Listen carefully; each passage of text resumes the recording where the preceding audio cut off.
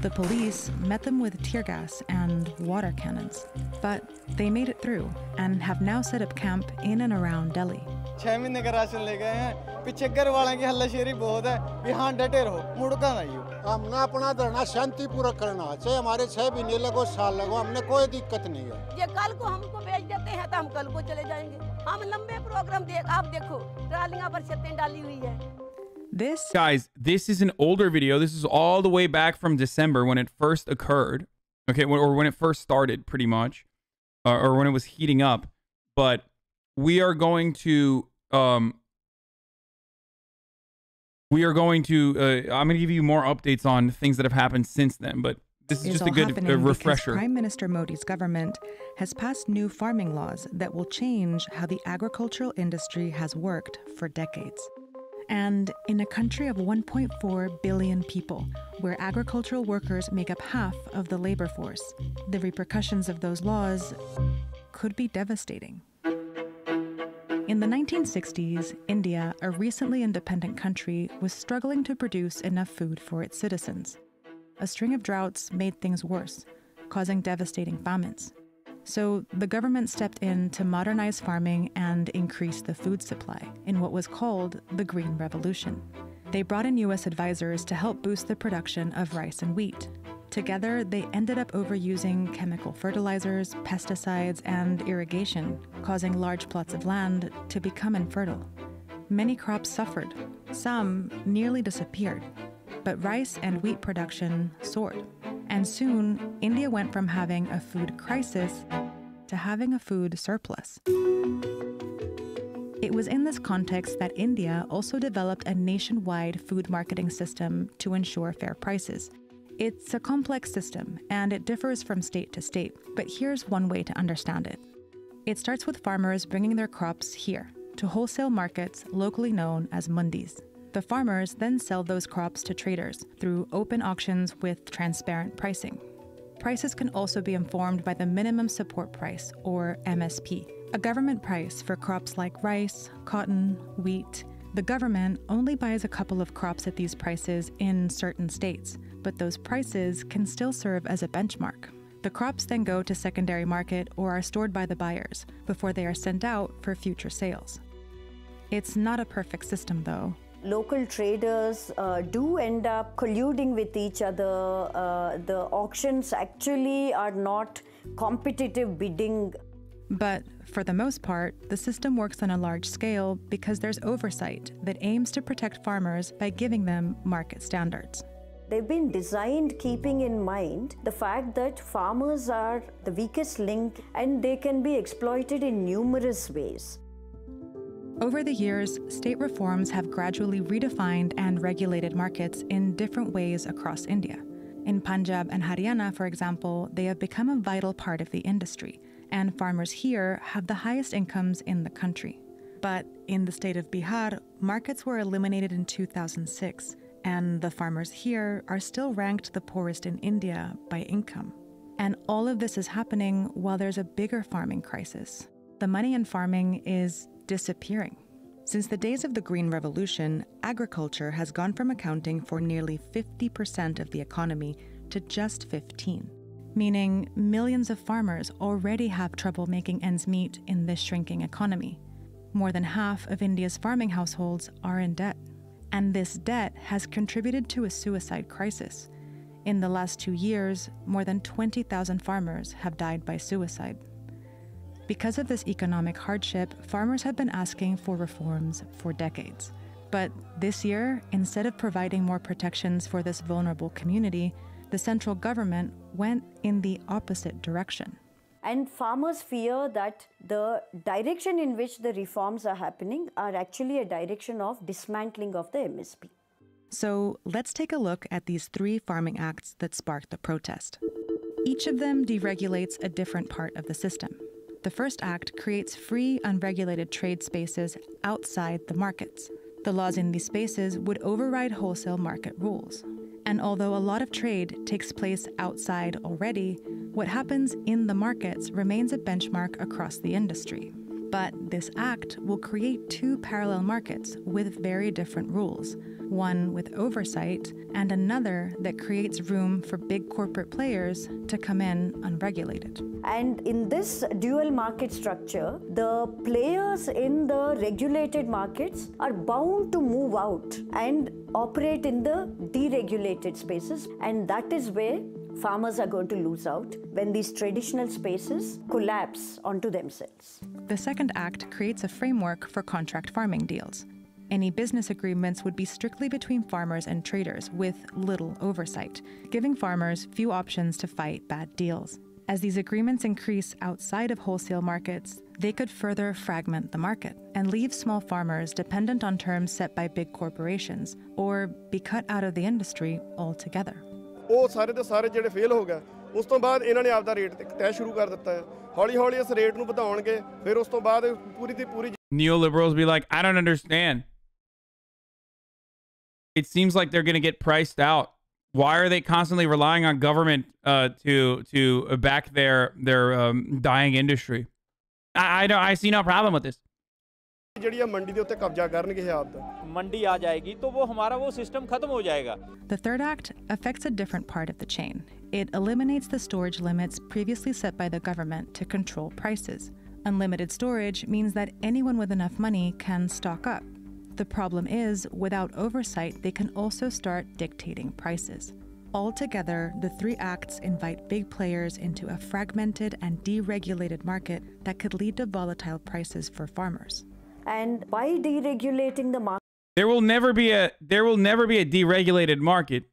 The market will always be regulated by the biggest player. If it's not the government, it's going to be whatever the fucking big like agri companies are in India. They will set the prices for whatever you can fucking whatever they want to pay for it. Sounds like they're creating a vacuum for industrial farming to take over. Yes. Markets. The government has also put out a message in the same breath, essentially saying that they think farmers don't need any protection anymore from the government. On June 3rd, 2020, when the government announced the farming reforms, it didn't take long for the impact to be felt on the ground. Wholesale markets around the country have already seen fewer crops arrive in their market yards. In the state of Madhya Pradesh, more than 40 markets have lost business. Trading has moved out of regulated market spaces, and it is not as though good prices are being fetched by farmers. And this is the context in which farmers' anger has to be understood. They didn't get what they wanted, and what was thrust down upon them is very different from what they were asking for. कि किसानों को इस कानून की ज़रूरत नहीं थी, इस कानून को रद्द किया जाए। और जो हमारी मीटिंगें हुई हमारे नेताओं की उनके साथ, उसमें वो एक बात बोलते हैं, वो छल करते हैं। ਇਹਨਾਂ ਦੇ ਵਿੱਚੋਂ ਅਸੀਂ ਇਹ ਚੀਜ਼ਾਂ ਸਿੱਖੀਆਂ ਆ, ਸਾਡੇ ਗਾਂ ਆਉਣ ਵਾਲੀਆਂ ਪੀੜ੍ਹੀਆਂ ਨੂੰ ਵੀ ਅਸੀਂ ਬੱਚਿਆਂ ਨੂੰ ਵੀ ਇਹ ਗੱਲ ਦੱਸ ਰਹੇ ਆ ਕਿ ਤੁਸੀਂ ਆਪਣੇ ਹੱਕਾਂ ਦੇ ਲਈ ਲੜਨਾ ਜਿਹੜਾ ਆ ਵਾਜਬ ਆ। ਇੱਕ ਚਿੜੀ ਆ, ਉਹਦਾ ਜੇਕਰ ਕੋਈ ਆਲਣਾ ਵੀ ਤੋੜਦਾ ਆ ਤੇ ਉਹ ਚਿੜੀ ਵੀ ਚੈਂ ਚੈਂ ਕਰਦੀ ਰੌਲਾ ਪਾਉਂਦੀ ਆ। So who are the big players that are, I assume, pushing for this kind of deregulation in India? Because this video did not talk about it too much. Lifelike scenes in the heart of also, so this is early stuff. This is just like a refresher. So it just background, Reliance, Adani, etc. No, not BJP and Modi.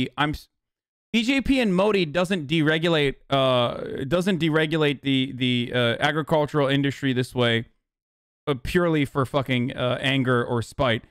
It's oftentimes done for a specific purpose, for larger players to move in and take over the market and start setting prices. So who is the person behind Modi or pushing Modi to take this sort of action? That's the real question. There's this Indian market near me taking donations and rational protests is pretty crazy. Have you talked about what is happening in Merrick Garland's confirmation? Ambani, owner of Reliance.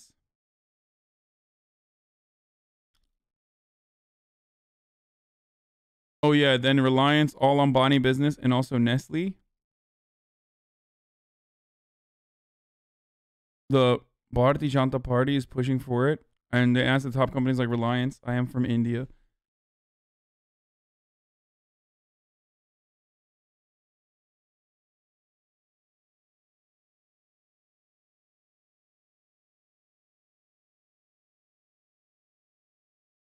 Hold on.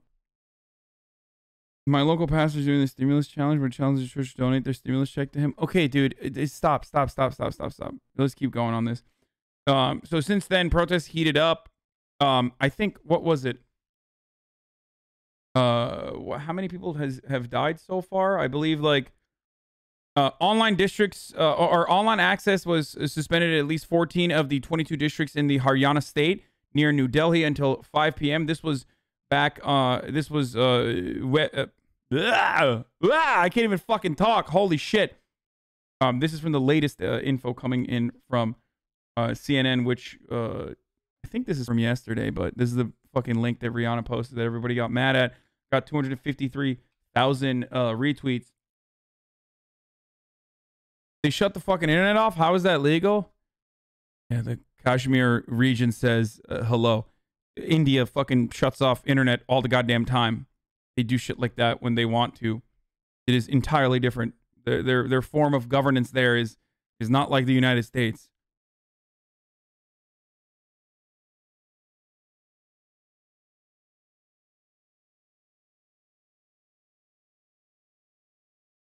Anyway, internet access remained blocked on Monday. You need to look at why they're saying it's good from their perspective and debunk that, please. Look both sides. I mean, I can give you the both sides argument. The other side's argument is that this will be better for, this is fair pricing, that government intervention doesn't work, that this is too expensive of an endeavor, there's too much waste, and that, you know, whoever the fucking big player is going to do a much better job. Look at how efficient it's going to be. And it will be efficient. It will be efficient in terms of rice or agricultural production. It'll be efficient in terms of distribution, but unfortunately efficiency under capitalism does not mean what is the best for the people itself. So many farmers will be priced out. So many farmers will no longer be able to make money as a consequence of this. And we're talking, because it's fucking India, we're not talking like 50,000 people. We're talking 1 million people. We're talking 250,000 people. Do you understand? And then on top of that,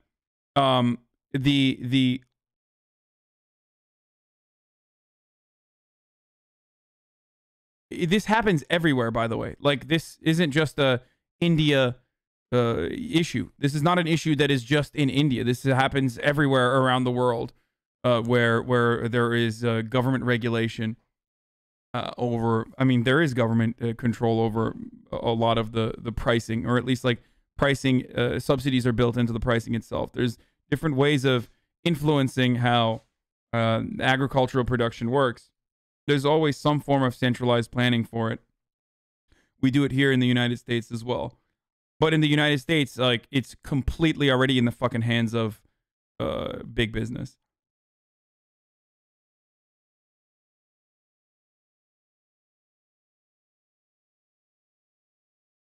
But not 250,000, 250 million. Sorry, I don't know why I said 1,000. In India, you got to fucking 100x everything. Or 1,000x everything.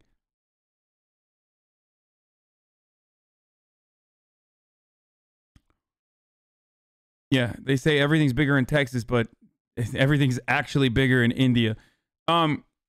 Even their fascism. 48-hour internet shutdown was also imposed on 3 other areas in the Delhi borders late on Friday, with India's Ministry of Home Affairs saying the move was in the interest of maintaining public safety and averting public emergency, like Robin Hood saying, this is in your interest not to be able to buy, artificially causing the price to fucking decrease of GME stocks. You know, it's in your best interest to not be able to tweet out when we're beating the shit out of your protesters. According to officials, those blackouts should have been lifted on Sunday night, but Ramjit Singh Katyal, a spokesperson for the Samyukta Kisan Morcha, an umbrella body representing protesting farmers, said the internet was still not working as of Monday. Demonstrators gathered at the Singhu border as farmer protests against new farm laws. Internet restrictions came after violent scenes last week as demonstrators continue against 3 agricultural laws passed in September. Since late November, hundreds of thousands of protesters were gathered on the outskirts of New Delhi. to demonstrate against charges they say they weren't consulted on and which will hurt their livelihoods. On Tuesday last week, a national holiday known as Republic Day that marks the anniversary of the enactment of the country's constitution, thousands of protesters stormed New Delhi's historic Red Fort as police used tear gas and batons against the demonstrators. Dozens of officers were injured and one protester died when a tractor overturned during the protest near the New Delhi police headquarters. Police said Wednesday. More than 100 protesters are still missing, Samyukta Kisan Morcha said Sunday. An internet shutdown was also imposed in new areas. Darshan Paul, who is the SKM, a leader from SKM, condemned the internet shutdowns, calling the moves undemocratic. The government does not want the real facts to reach protesting farmers, nor their peaceful conduct to reach the world. It wants to spread its false spin around farmers. It is also fearful of the coordinated work of the farmers' unions across different protest sites, and it's trying to cut off communication between them. Communication means between them. By the way, a lot of these dudes are literal communists, for the record. For those of you who get triggered by the sight of like hammer and sickle and shit, like they are a part of the Communist Party. They are communists themselves. Like they are engaging in what a robust militant labor force would be able to do if they had the power to organize, which they do.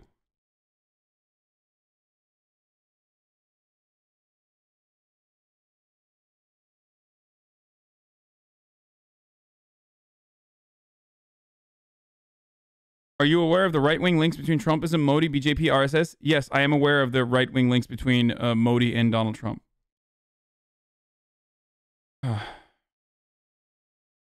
Anyway,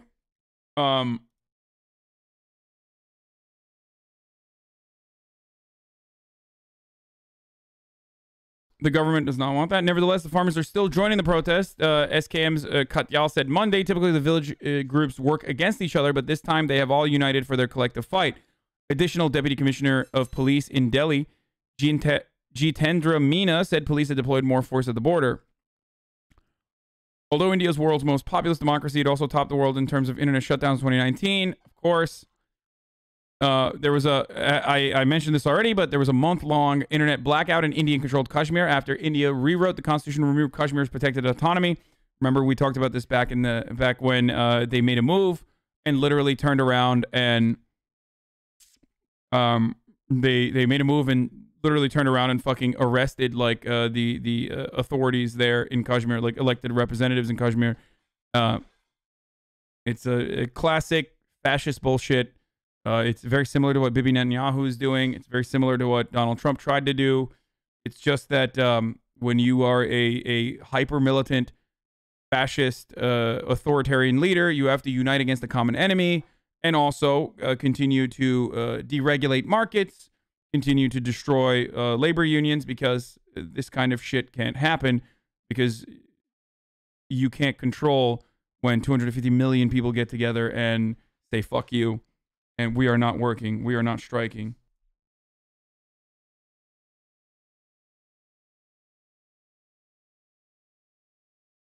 That same year, authorities shut down internet in other areas. We already talked about that. Approach is controversial. Controversial.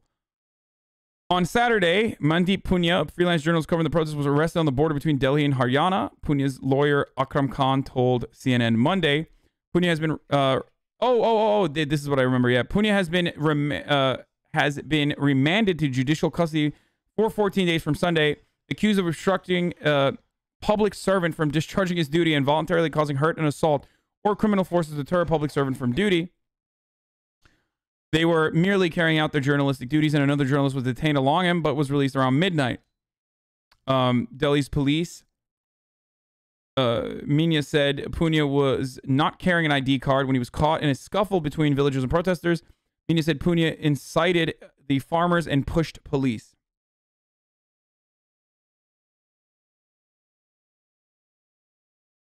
Devduta Mukhopadhyay of Internet Freedom Foundation said the government is using extremely draconian measures of internet suspension. Okay, it's not just the internet suspension that's a problem, though. Okay. We already talked about why the farmers are protesting.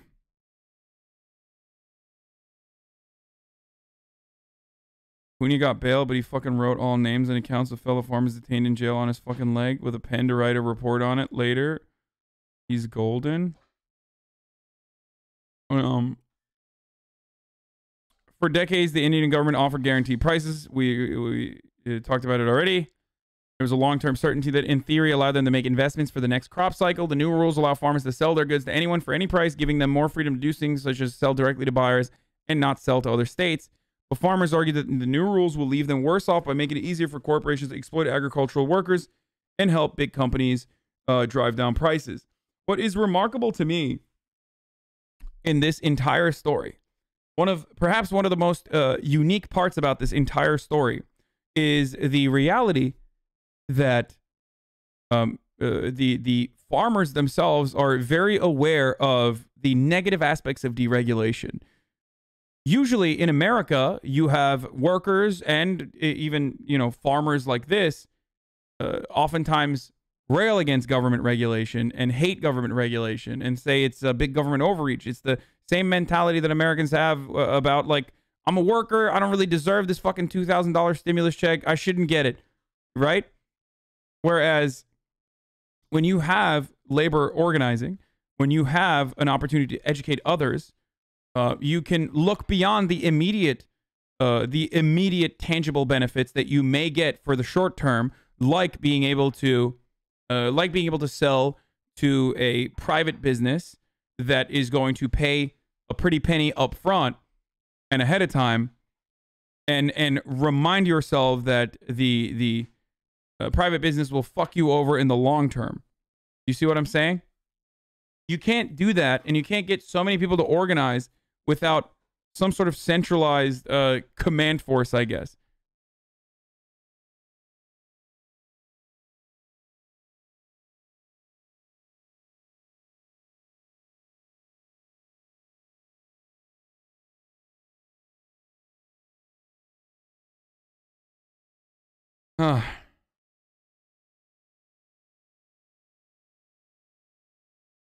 İstanbul'da gerçekleşen olaylara bakacak mısın? Baktım bile ona.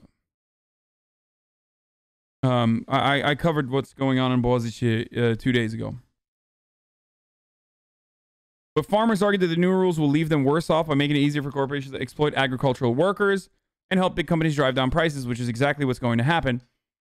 They could sell crops at elevated prices if the demand is there. Conversely, they could struggle to meet the minimum price in years when there is too much supply in the market. The laws have been so contentious because agriculture is the primary source of livelihood for about 58% of India's 1.3 billion population. And farmers have been arguing for years to get the minimum guaranteed prices increased. They are the biggest voter bloc in the country, making farming a central political issue. The government held rounds of talks with leaders of more than 30 farmers' unions that are opposed to the laws, but the talks have gone nowhere. As in, the government did not listen to the leaders of the farming unions. 58% of the country, 30 fucking farmers' unions are able to mobilize, or more than that probably, but are able to mobilize 58% of the country. That's fucking insane. Well, not mobilize in the entirety of 58% of the country, but at least like 250 million people.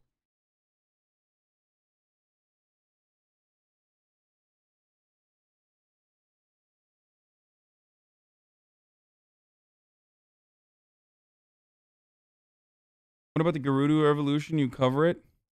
Dude, come on. Don't make jokes. Is that a fucking Zelda reference, dude? I'm gonna get to Zelda in a little bit after this. Okay, chill.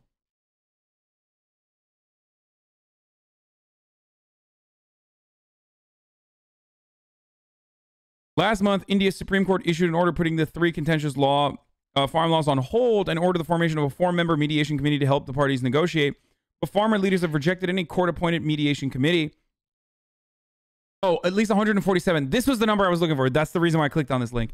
At least 147 farmers have died during the course of the months-long protests from a range of causes, including suicide, road accidents, and exposure to cold weather. And authorities, of course, have not given an official figure on protester deaths.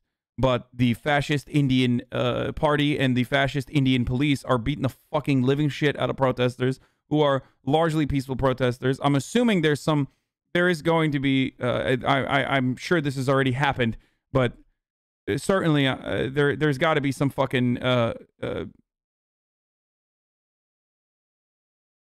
there's got to be some kind of like movement that occurred that the government is using to justify violent action. By the way, I don't know if I can show this, Fizz. There's probably blood in this. Like, I'm sure something has already happened in which the government said, well, look, there's violence here. These guys are actually not peaceful. They're actually violent, to justify further beating the shit out of the protesters.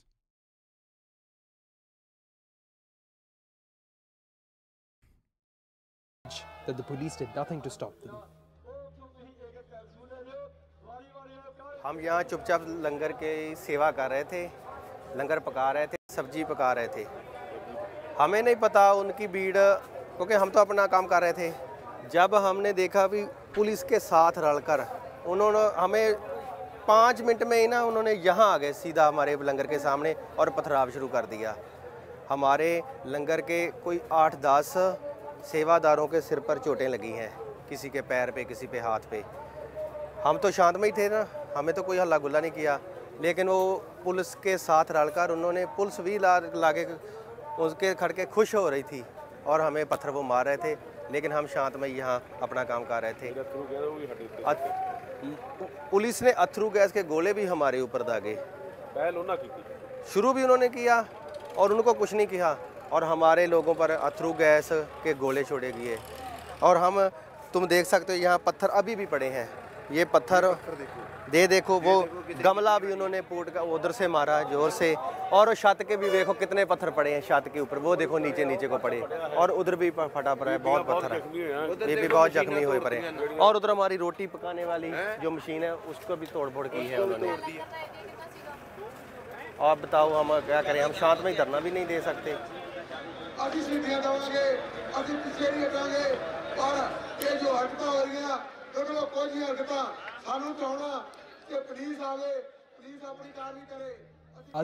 think these guys are class reductionists, Sweaty. It seems like they're not being patriotic enough by protesting the patriotic government. Time to cancel these farmers, dude. But injuries recounted the events. I'm gonna write an article about the aggressive masculinity of Sikhs who don't shave, which is violence in and of itself, I think. और उसके बाद police वालों ने पकड़ के लेके मेरे पास लाठी चार्ज की और मेरे इस निशान साहब ने जो मैं पहना हुआ है यहाँ पे कमर कसा और यहाँ में लाठी चार्ज हुई, मैं बच गया फिर भी। तो उसके बाद कुछ आगू गए मुझे छुड़ाने के लिए, मुझे छुड़ा के लाए हैं, ठीक है जी। बहुत शद्दरगी ने मेरे पर फैंड चार्ज किए इन्होंने, और उसके बाद जिन्होंने आरएस वाले और बीजेपी वाले मिले हुए थे और मेरा वीर है, इनके पर भी पथराव हुआ। Modi, the BJP, and the RSS declare anyone they don't like as anti-national. They've declared the majority Punjabi Sikh protesters as supporters of Khalistan, a separate state for Sikhs. The Islamophobia is also rampant in India, and the Indian equivalent of Groypers are incredibly racist and colorist towards South Indians. In many ways, Indian Chuds are far worse than American Chuds. Well, it's always, again, everything's bigger in India. It's always going to be on fucking steroids. Wait, do people actually think that? No, I was being sarcastic. I was just applying both lib reasoning as to why this is bad and then applying like conservative reasoning as to why it's bad.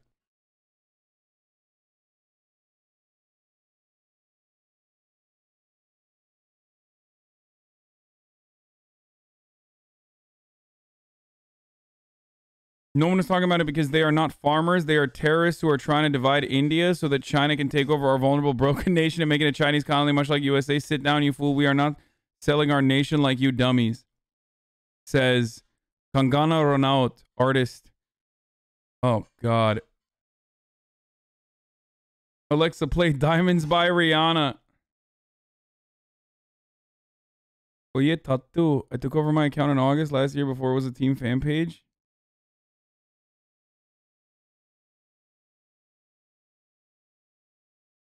Oh. She's a crazy person. Tatu, shithead. Okay, I like that. She's a huge Bollywood actress. Dude. The problem with movements like this is that, like, good luck getting these dudes' point of view. when the internet is fucking already blocked, when the most like forward-facing or outside-facing communication from India is going to be not coming from fucking farmers, but instead, you know, celebrities and shit that you have learned about or hear about. Especially in a country where there is gigantic income inequality, like India, you are only going to hear about it from shills for the BJP, and even like American Indian, some American Indian celebrities that talk about shit like this, oftentimes will take like a very, very pro-Modi approach, which is surprising to some. Wasn't it Priyanka Chopra who like literally fucking said during the Kashmir stuff? Yeah. Priyanka Chopra was like, during the Kashmir stuff, like in support of Modi. Partially because they're dumb as fuck. And, I mean, think about it. Like, American celebrities aren't super well-versed in American politics. You know what I mean? Also, the notorious flag being raised clip wasn't actually a Khalistan flag, but, or is it Khalistan flag? What is its significance?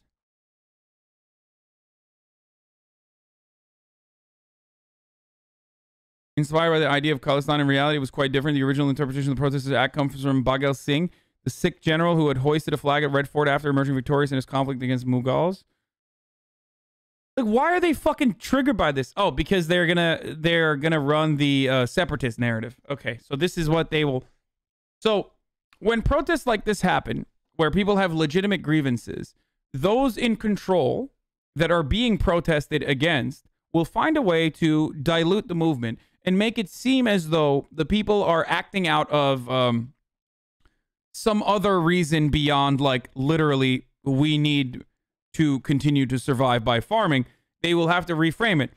It happens with the Black Lives Matter protests where they say, well, these guys actually just hate cops and they're violent terrorists. And in a similar capacity, I assume, part of the way to attack this protest is by saying, this is actually a terrorist separatist group. It's the same protocol everywhere around the planet.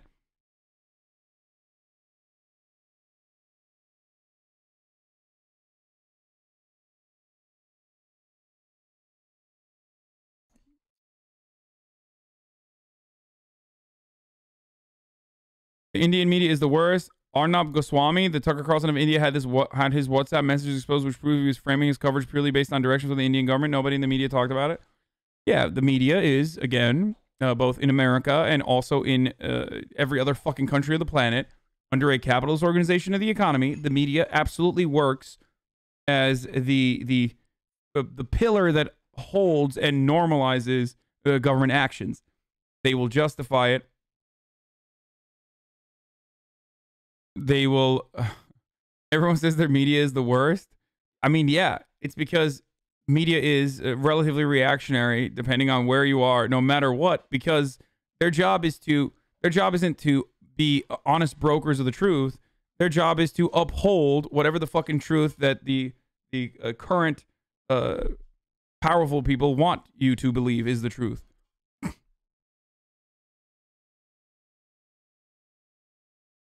She's insane.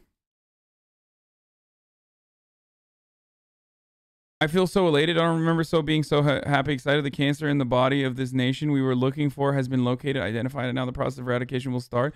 Dude, yo, what the fuck? Yo, this happened during Kashmir too. I swear to God, bro. I don't know if it's like English as a second language shit, even though like Indian people are basically fucking first language English speakers too, as a consequence of, you know, colonialism. But whenever fucking Indian celebrities write about what's going on, it literally reads like, if you translated the German, it's just Nazi shit. Straight up. Like, straight the fuck up, dude. They literally, every time. I remember reading like Indian celebrities talking about Kashmir, and like the way that they were covering the eradication of the Muslim scourge is fucking nuts.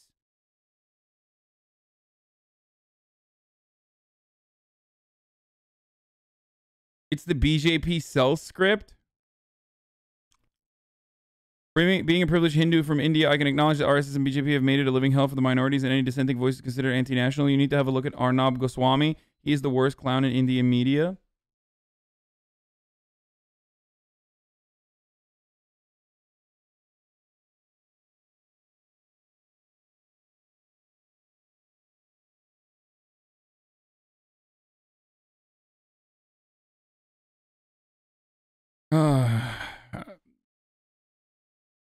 It's all just garbage propaganda, and I assure you it's not a translation issue. Everyone is so aggressive about the way BJP exists in the country. It's sickening.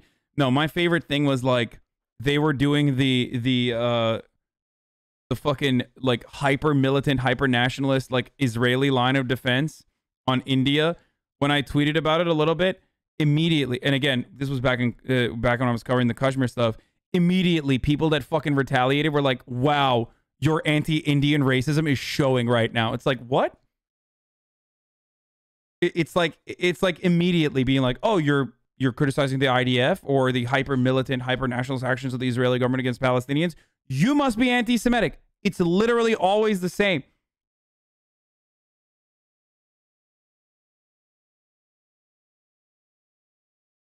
It's a BJP IT cell that has changed the atmosphere of the country. I'm from India, and before 2014, this wasn't rampant.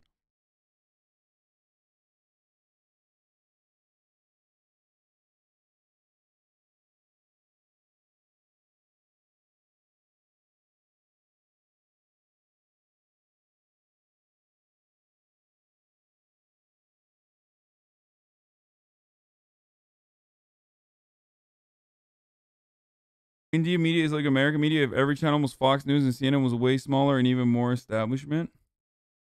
So it's like Turkish media. Actually, Turkish media, I feel like it's changing. Also, ironically, the most left-leaning or the most liberal institution in Turkey is Fox News. I'm not even kidding. The Turkish Fox is like the most lib fucking outlet in Turkey.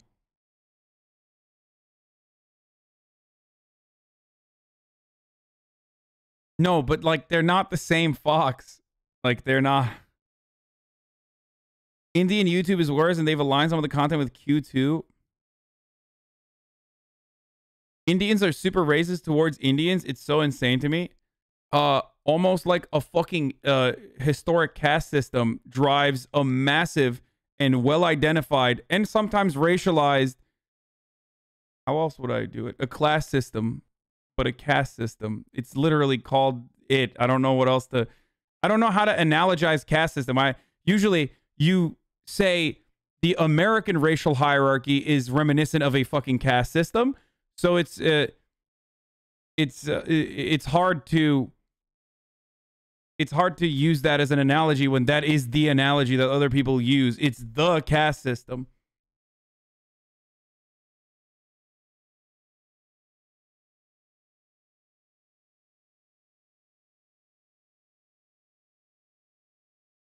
Do you think Biden is going to listen to progressives and do things? What? No.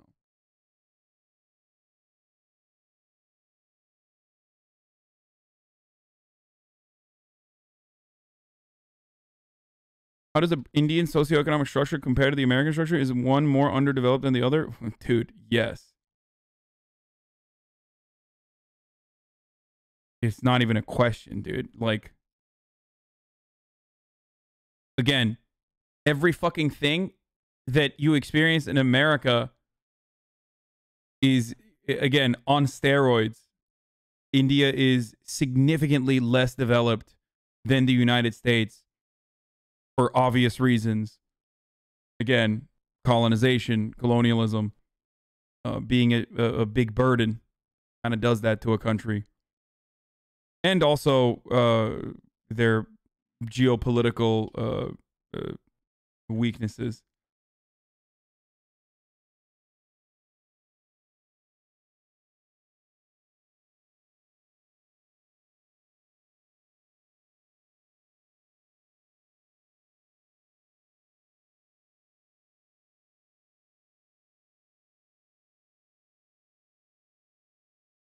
What do you think will be the biggest win if progressives get between this? I don't know.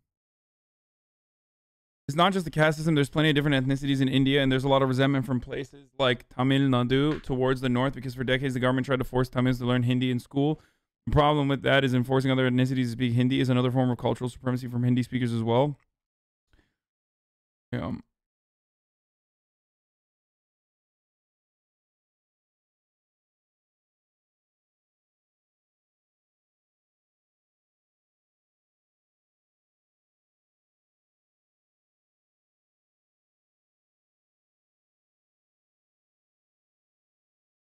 Indian caste system is a fascist structure somewhat like what Hitler would have forced on Europe, with Scandinavians at the top and Italians at the bottom, Slavs and such. Yeah.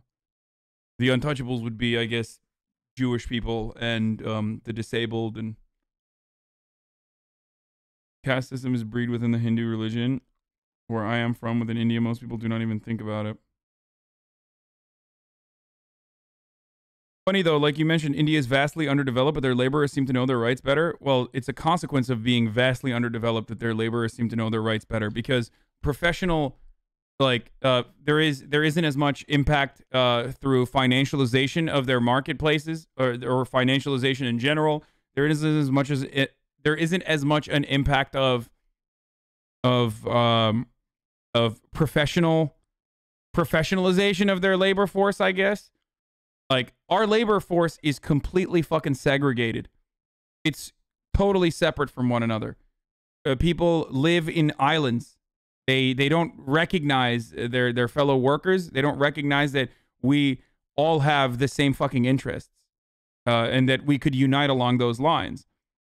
Whereas if you are literally a fucking farmer, and no matter what, even if you're competing with another farmer, you understand that, like, this is what you do, and it's going to be significantly worse if a corporation takes over the purchasing process. That's part of it. That's one theory as to why a second, like, red revolution might not ever happen in the world as it stands, because there is no, like, we don't have that same kind of labor organizing that was easy to create in a factory floor as a in the aftermath of the Industrial Revolution.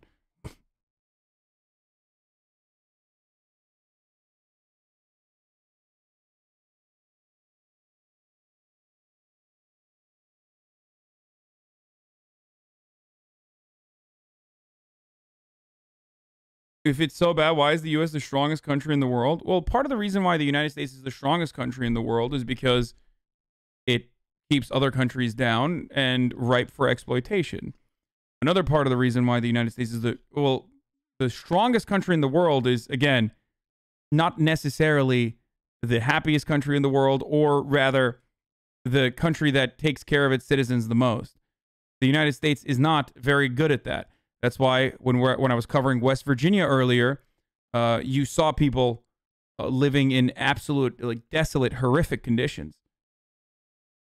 So what good is being the strongest country in the world if you can't even take care of your own fucking citizens? What are you going to do, dude? You're going to put that GDP in your ass? Huh? Can you eat your GDP, dude?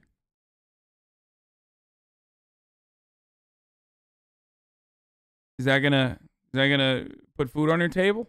No. Yo, let me rub some GDP on my fucking problems, dude. Yeah, I know. I got back pain. Maybe I'll just go through the MRI and I'll pay for the MRI bill, which is gonna be like $1,000, and even more than that if you're out of coverage with the GDP. I'll just rub it on the doctor's face.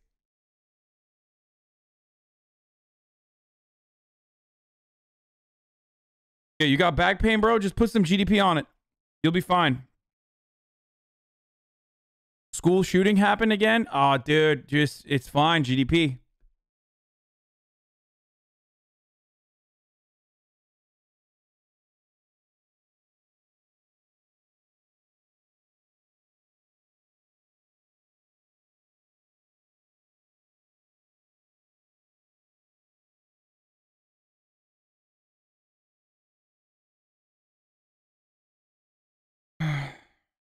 Anyway.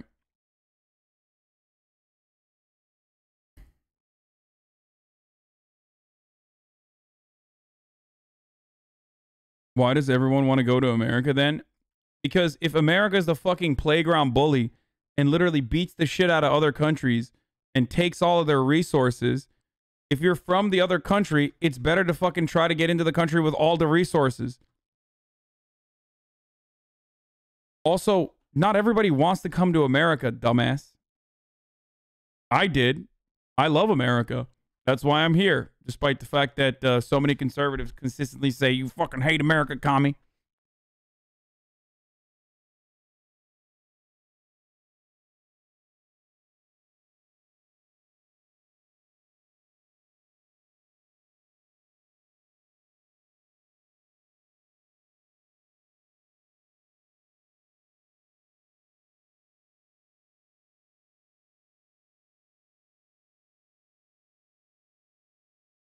Three ways the Indian government has suppressed Sikhs in Punjab. One, lost land. Punjab was reduced from 58,000 square miles to 19,000 square miles. Since 1947, the central Indian government has specifically attacked Sikh agricultural rights through lost resources. Today, Punjab's electricity and around 5 trillion gallons of water have been diverted to neighboring states. Lost life. 100 to 150,000 Sikhs have been killed in India through government-organized genocide, disappearances, and shootings. Holy shit. These farmer bills are a small part of a larger genocide against Punjabi Sikh culture. Stop vilifying the Sikh struggle to get approval from India and the West.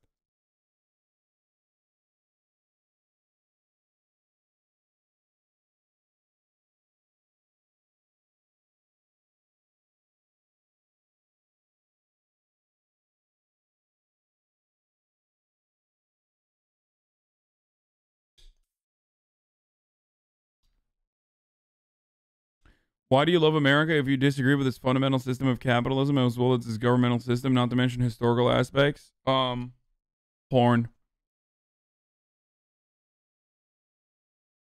Zaddy Daddy, thank you for the 20 gifted subs.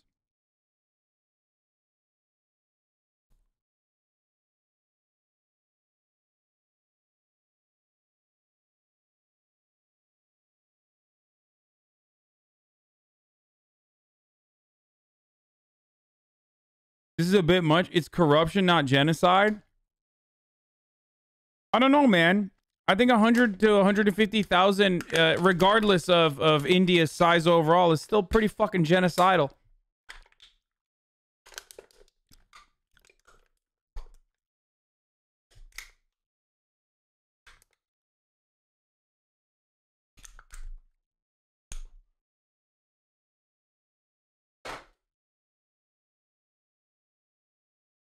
Hey, Sikhs, it's a bit much for you to consider 150,000 people, 150,000 of your people dying to be genocide. Sorry.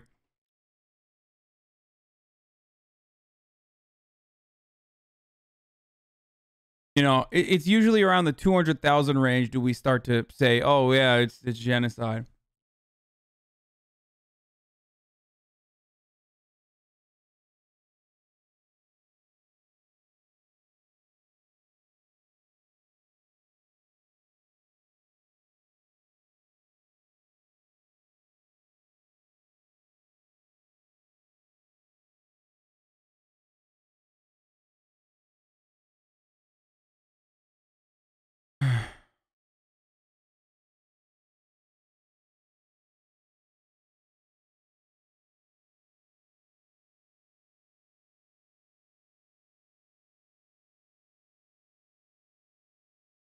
The 1984 anti-Sikh riots alone accounted for the mass murder of Sikhs to the tune of 17,000. The 1980... can't believe I'm saying 1984, but yes, in the 1984...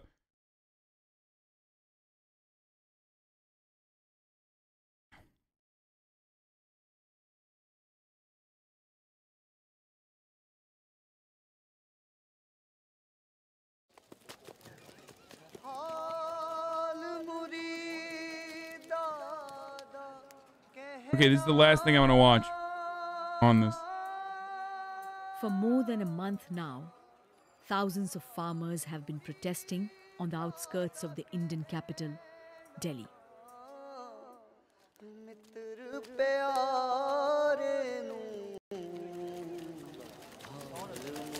The Singhu border has become the epicenter of the protests. Old and young, men. Sorry, it's not riots. It is genocide. Tumba Man is correct. It's similar to what the fuck happened. Like, it's like saying, the bombing of Black Wall Street is just a race riot. It's not a fucking race riot. It is a targeted, deliberate, specific attack against a minority population, oftentimes led by or overlooked by the majority-run government. And women who continue to brave the bitter cold and rain and refuse to back down. I am Rupa Jha, and I've come to spend a night at the Singhu border. I'm not here to debate the laws which have angered the farmers. I'm here to simply understand what keeps them going. Islam it can't be a race, by the way. Half the chat thinks these dudes are Muslim. Just like, literally, they're like, oh, the fucking brown guy, beard, turban, Muslim, obviously, right?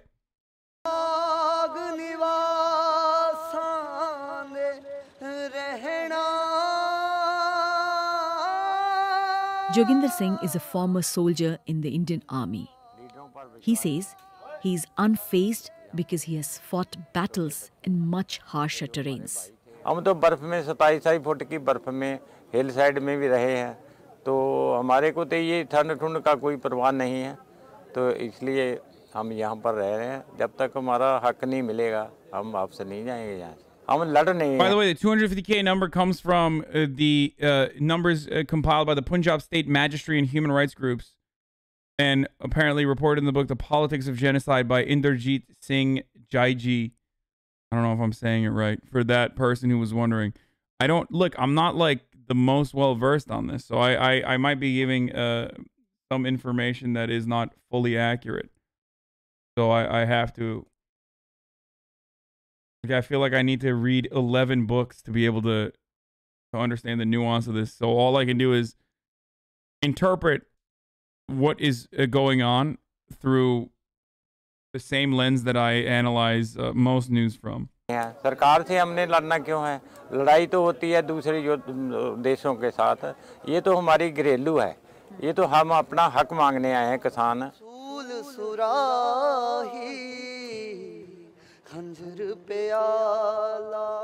जो राजा होता है प्रजा का माँ बाप होता है सारी का, वो अपनी प्रजा को ऐसे सड़कों पे देखकर उसको दुख नहीं आता, वो राजा राज काबिल नहीं है.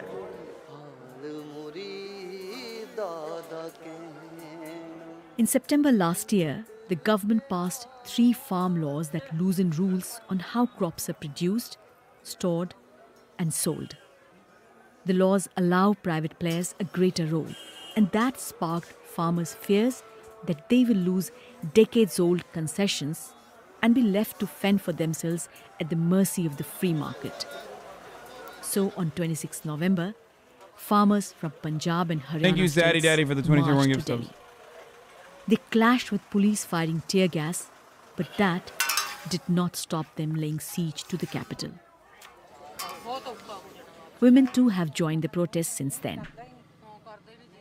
Swarnjeet is the first woman to have come from her village. Roti looks fucking dank.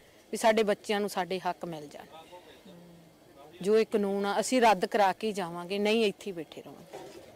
ਡਰਨ ਵਾਲੀ ਕੌਮ ਹੀ ਨਹੀਂ.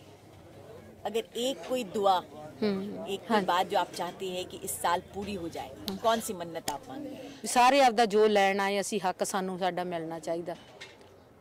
ਅਸੀਂ ਲੈ ਕੇ ਜਾਵਾਂਗੇ. ਬਾਕੀ ਸਾਡੀ ਗੁਰੂ ਮਹਾਰਾਜ ਪ੍ਰਮਾਤਮਾ ਸਾਡੀ ਸੁਣੂਗਾ ਸਾਡੀ ਦੁਆ. ਬਸ ਇਹੀ ਸੁਪਨਾ. ਹੋ ਠੀਕ ਹੈ ਸਭ ਕੁਝ.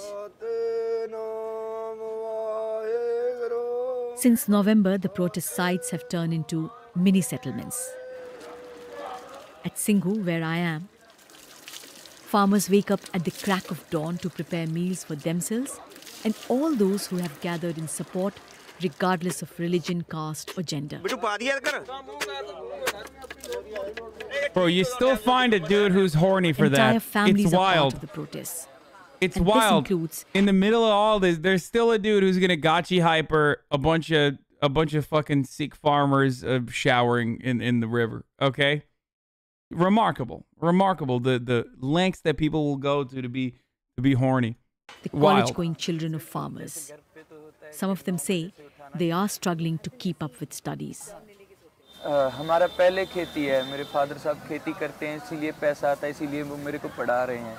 अगर वो नहीं होगा तो कुछ भी नहीं होगा, इसीलिए हम यहाँ. दोस्त लोग जैसे मजाक भी उड़ाते थे, लेकिन अब वही सपोर्ट करते हैं, फ़ोन करके बोलते हैं कि आप अच्छा कर रहे हो, हमें गर्व है आप पे. सब अच्छा लगता है अब हमें भी कि समझ गए जो हम समझाना चाहते थे.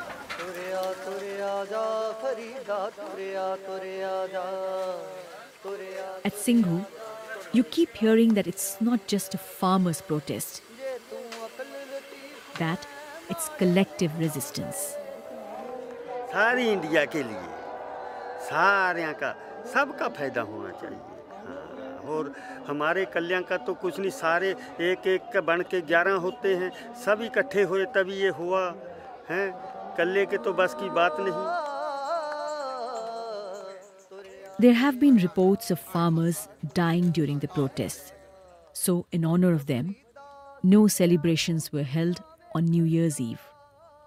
But protesters do have a wish list for 2021. हर साल जब नया साल आता है हम कुछ ना कुछ उम्मीद रखते हैं ना, तो हम चाहते हैं कि इस साल जो नया साल है सब लोग खुश रहें उसमें, और जो किसी को कुछ चाहते हैं, उनके हक की लड़ाई जो लड़ रहे हैं लोग, उनको उनके हक मिले. हमारे विरासत में था, जैसा भारत सोचते थे कि सब खुशहाल हो, बेगमपुरा जहाँ पे कोई गम ना हो, वैसा भारत हम चाहते हैं.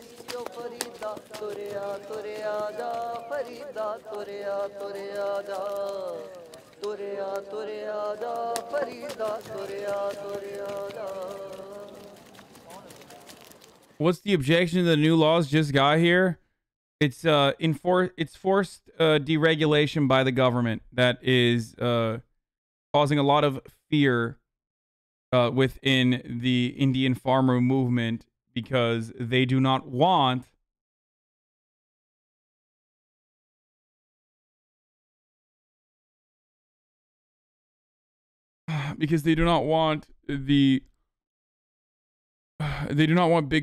big business to come in and dictate prices. Anyway, boys, it's ad time, but it's also time for another thing, and that other thing, of course, is